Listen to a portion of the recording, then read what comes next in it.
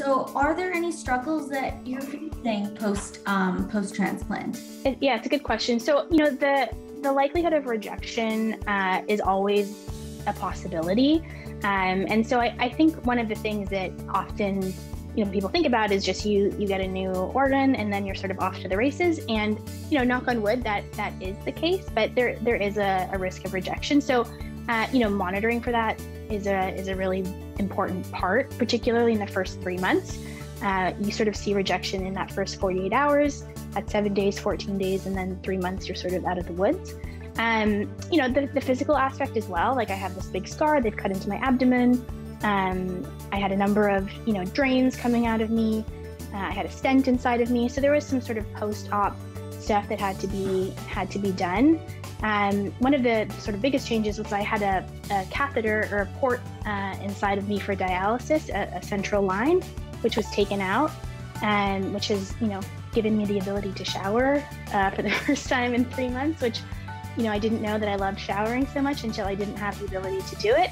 And then, just being slow to walk. I don't have the mobility that I used to have, and that will come back over time. But, really focusing on movement and making sure that I am being as physically active as I am able for the first 3 months, and then, a bit more so after 3 months, I think will be a really important part of my recovery. And then the most important part, to make sure my kidneys are being treated the way they would like to be treated, is just drinking tons and tons of water. No matter where they are on their spectrum, our viewers, whether they're in chronic kidney disease stage, on dialysis, transplant, post-transplant, anything else you want to share with our viewers?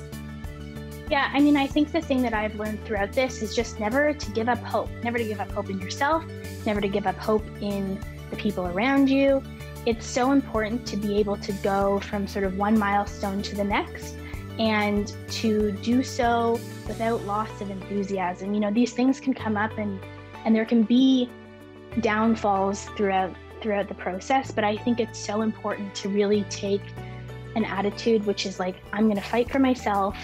This isn't over. This isn't like the end. It's just a part of the process, and to view it as such, I think, is a really important part of how mentally to get through it.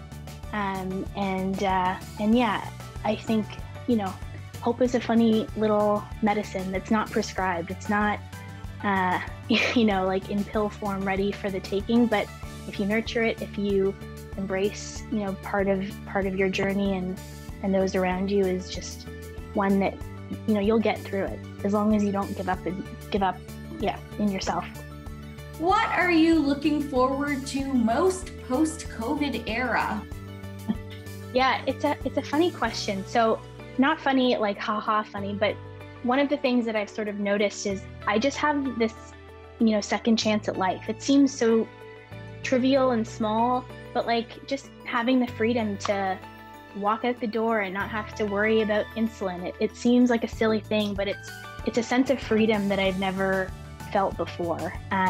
So I'm looking forward to just being free, and to having a life that is abundant in experience and giving back to all of those people and those community members that really helped me. I think it's so important that, if you're lucky to have the elevator sent up, or whatever that expression is, that you have to send it back down.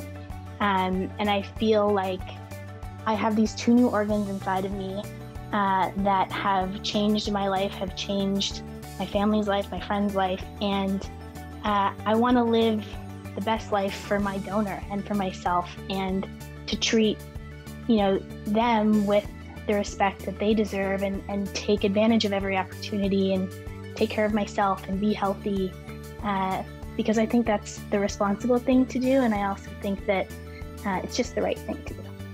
Thank you is not a big enough word. I don't know. At 3 months, I'll have the opportunity to send my donor family a letter expressing my gratitude. And it's actually, I think, one of the greatest opportunities next to the organs that I've been given is to truly express how this has impacted my life. I'm so grateful for the opportunity to say thank you and beyond.